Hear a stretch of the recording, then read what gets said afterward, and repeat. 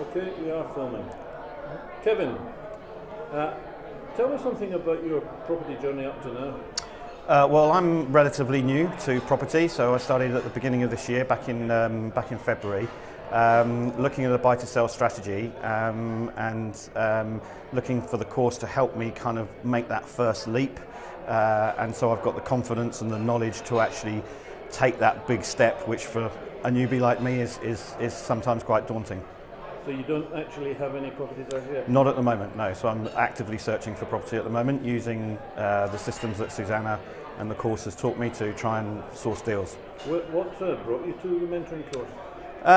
Mainly accountability and sort of the network. Obviously I've downloaded a lot of Susannah's content in the past and used that and found that very useful in how she systemizes things and makes it very clear and useful to use. But I just needed it, being very new to it and having potentially that fear of getting involved and taking that first step. I wanted a bit of accountability from people who had done it before, knew what they were doing, and sort of a bit of a guidance and a help to say, yes, you're doing the right thing, and give me that confidence to move it forward. So you've been on a couple of sessions now? Yes, this is my second mentoring session, and I've been on one of the workshops as well, and thoroughly enjoying it. It's a very strong group, picking up lots of information from all different types of people at all different stages in their property investing. Any particular messages or lessons you've taken from this session this weekend?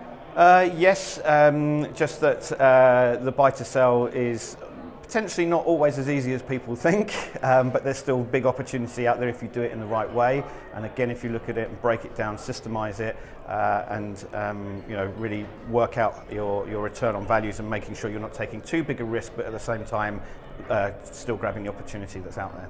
So have you got in your mind a plan on what you're going to do next over the next few months? Any executive action you're going to take in terms of seeking or buying properties? Yeah, I'm going to be a lot more confident in offering on more properties. I think that's something I've been lacking over the last couple of months, where I've not actually been confident enough to have the credibility, being new, especially with estate agents, to actually go out and offer on more properties.